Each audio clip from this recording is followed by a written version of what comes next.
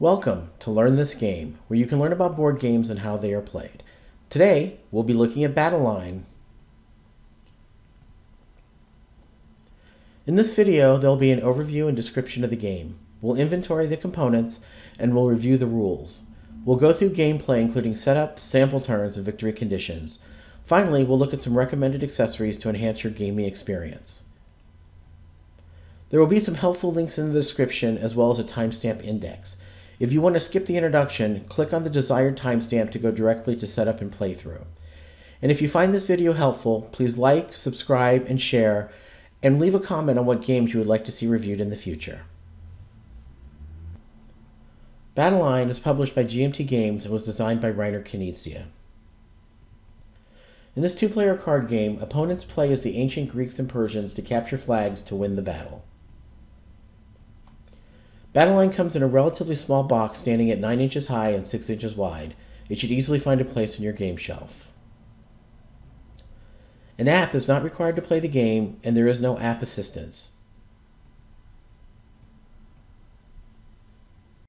The age recommendation is 14 and older. This is considered an easy game to learn and play, and each game should average about 30 minutes. This is a two-player game, and it is considered competitive since you'll be trying to defeat your opponent.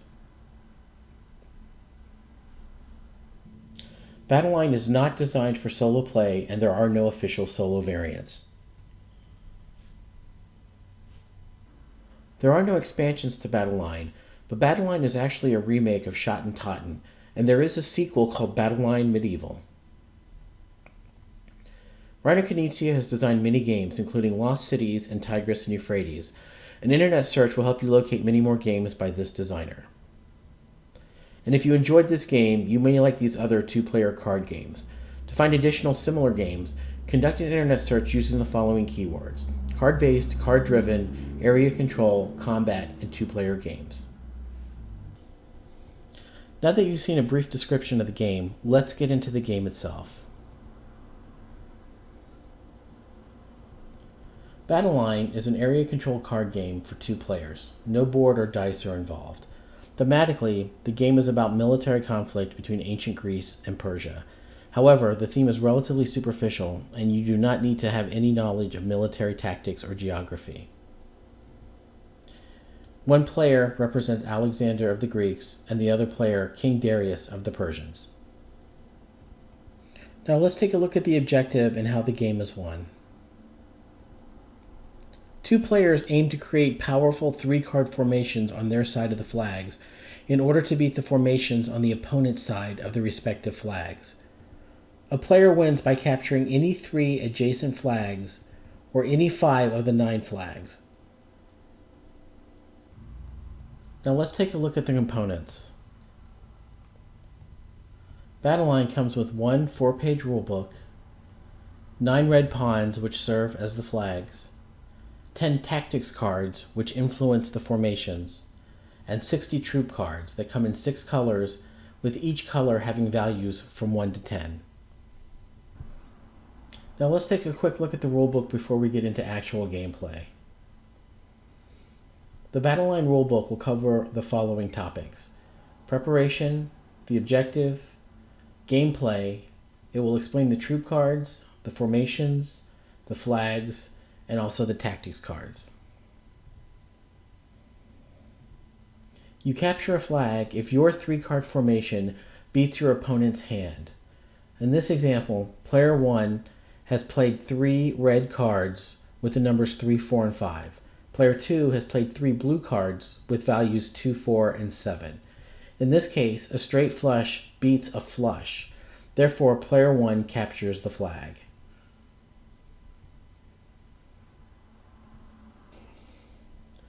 Page 2 of the rulebook shows the battle formations from strongest to weakest. The formations are similar to poker hands, only in Battle Line the hands have 3 cards instead of 5.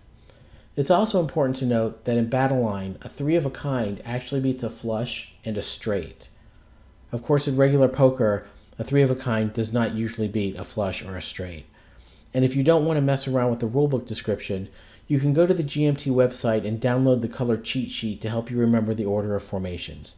The The cheat sheet is designed to be cut in half and given to each player.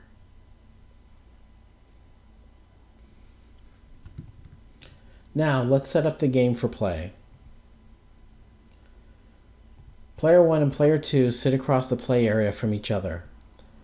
Take the 9 flags and line them up in a row between the 2 players. Shuffle the troop deck and place it at one end of the battle line. Shuffle the tactics deck and place it at the other end. Deal 7 cards to each player from the troop deck.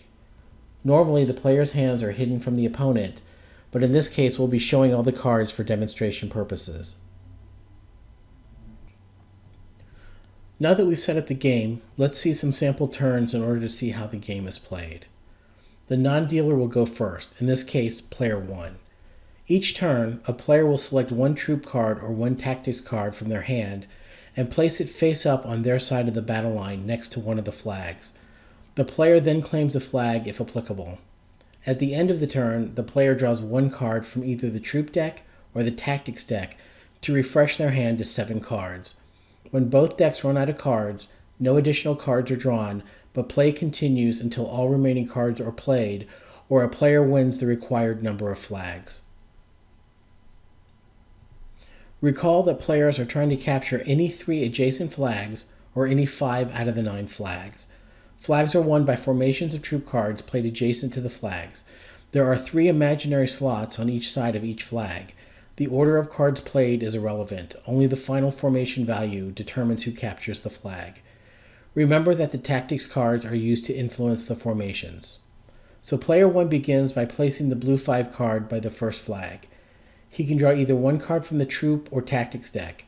Player 1 decides to draw from the troop deck to replenish the hand to 7 cards. Player 2 then plays the green 6 card on the opposite end of the battle line and draws a troop card to replenish their hand to 7. Player 1 then plays the blue 2 card to start forming a flush formation of blue cards. Player 1 then decides to draw a tactics card instead of a troop card. In this case, the tactics card is the fog card. Each of the tactics card is unique and will have a different effect on the formations. A player may hold as many tactics cards as they wish within their hand size of 7, but may never play more than one more than their opponent has played, meaning they can play a tactics card unless they have already played one more than their opponent. So at this point, if player 1 decides to play this tactics card during the next turn, they cannot play another tactics card until player 2 has played one. This prevents one player from monopolizing all of the tactics cards. Player 2 then places the yellow 2 card by the first flag. Player 1 does not know that player 2 has additional cards with the 2 value, so does not know if player 2 is bluffing or intends to capture the flag with a 3 of a kind. Player 2 then draws from the troop deck instead of the tactics deck to replenish their hand. Player 1 then decides to play the blue 8 card to finish their flush formation. Before drawing a card from a deck to end their turn, a player may claim one or more flags. In order to do so, the player must have completed a formation of 3 cards on their side of the flag and must be able to prove that troop cards on the opponent's side cannot beat their formation. If the opponent's side also contains 3 cards, the outcome is easily calculated. But if the opponent has fewer than 3 cards, the claiming player must prove that the opponent will not be able to create a winning formation regardless of what remaining troop cards may be played.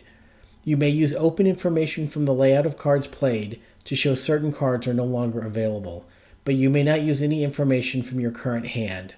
Unplayed tactics cards cannot prevent a flag claim. In this case, player 1 has played 3 cards at the first flag, but cannot yet claim the flag. Even though player 2 has only played 1 card, it is still possible for player 2 to still win the flag if they can form a 3 of a kind. So player 1 must wait for further developments of formations at the first flag. Player 1 then draws a card from the troop deck. Player 2 then places gold 2 by the first flag and draws from the troop deck. Player 1 at this point does not know if player 2 will have a 3 of a kind or is bluffing. Player 1 can now play the fog tactics card to eliminate any formation advantage player 2 may have, but decides to hold on thinking player 2 may not be able to capture the flag yet. Instead, Player 1 plays gold 9 by flag 2 to start a formation for the second flag and draws from the troop deck. Player 2 then plays the purple 2 card to form a 3 of a kind. Since a 3 of a kind beats a flush, player 2 can capture the flag. Had player 1 played the Fog Tactics card on the previous turn, the formations would have become irrelevant, and the cards on each side would have been added to see who had the larger sum. Player 1 would have won the flag because the blue cards totaled 15 and player 2's cards only totaled 6. However, player 1 guessed wrong and chose not to play the Fog Tactics card, so player 2 can now capture the flag. Player 2 then places the flag behind his cards to show he has captured the flag. The cards and the formations remain in place for future reference. Once captured, tactics cards cannot be played to recapture the flag from the opponent who first captures the flag. If the formations are tied, the player who played the last card loses the flag. It is possible to capture a flag before your opponent plays 3 cards on their side. We'll look at 2 examples where a flag can be captured before 3 cards are played on each side of the flag. In this first example, player 1 has played blue cards with values 8, 9, and 10, which gives player 1 a straight flush, which is the strongest formation in the game. Recall that the cards do not have to be played in order. In this case, player 2 has only played 1 card, which is the red 5 card. However, player 1 can claim the flag now because there is no combination of cards left that will allow player 2 to capture the flag. Let's look at another example of early flag capture. In this example, you can look at the layout of cards played to determine if a flag can be captured early. In this example, player 1 has played the blue 8, 9, and 10 cards, but at different flags. Player 2 has played a straight red flush of 7, 8, and 9 at the first flag. The only way player 1 can beat player's 2 formation is with a higher straight flush. However, player 2 can now demonstrate that player 1 has already played the cards needed to win, and therefore can capture the flag now without having to wait for player 1 to play additional cards. Now let's look at a couple of examples using the tactics cards and how they can affect formations. There are a total of 10 tactics cards and they each have a unique effect. First, we'll look at the fog card again and see what happens when actually put into play. In this example, player 1 has played 3 purple cards and produced a straight flush, which is the strongest formation in the game. However, player 1 cannot claim the flag yet because there are still combinations that can beat this formation. Player 2's hand contains 3 cards with a value of 8 each and the Fog Tactics card. Player 2 then plays the Fog card in line with the chosen flag. This will enable player 2 over the next 3 turns to play all of the 8 value cards next to the flag. Normally, player 1's straight flush would beat a 3 of a kind, but the Fog card disables the formations, and this forces the players to add the total value of their cards instead. So in this case, player 2's cards total 24, which is greater than player 1's total value of 15. Therefore, player 2 can claim the flag. Let's look at one more example of how a tactics card can affect the formations. In this example, we'll look at the redeploy card. Player 1 has played 2 cards, each with a value of 9, and is apparently aiming for a 3 of a kind. It is now player 2's turn. Player 2 can now play the redeploy card. The redeploy card is one of the tactics cards not played by a flag, but rather played face up next to the tactics deck. Refer to the rulebook for where tactics cards can be played.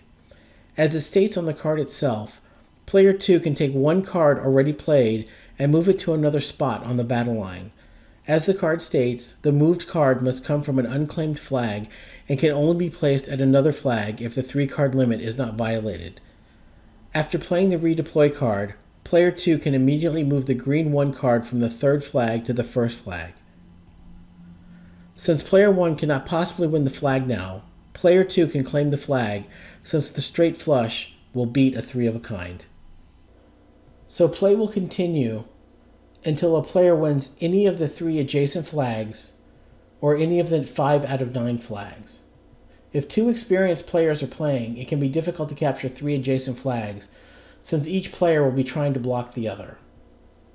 In this example, player 1 continues to play until they've won 5 out of the 9 flags. Now let's look at some accessories that may enhance your gaming experience. Battleline has a great insert that accommodates all of the components. There are even cutouts in the plastic to make it easy to retrieve the cards from the tray, so you don't really need a storage solution. If you are playing Battleline on a padded card table, you should be able to easily place and pick up cards. However, if you are playing on a dining room or coffee table, you may want to invest in a game mat. They are relatively inexpensive but make card play much easier. And of course, you can use the mats for other card games as well as tile games or dominoes. Battleline is a relatively inexpensive game, but if you play the game a lot and don't want to have to buy another copy when it may be out of print, you can invest in some card sleeves that should protect your cards for a long time. If you only play once in a while, you may not need card sleeves, but if you play frequently, card sleeves are a good investment and will save you money in the long run. Just keep in mind that if you sleeve your cards, they may not fit back into the original box insert, so you'll have to find another storage solution. Battleline comes in a relatively small box, but if you want to make the game even more portable, you can buy deck boxes that should also be able to accommodate the flags in addition to the cards. You can also keep a PDF version of the rules on your phone or tablet so you don't have to have a physical copy. Battleline is not a complex game, so you will likely not need the rules after a few plays. Fantasy Flight Games makes a deck box that even has a detachable storage tray attached to the bottom.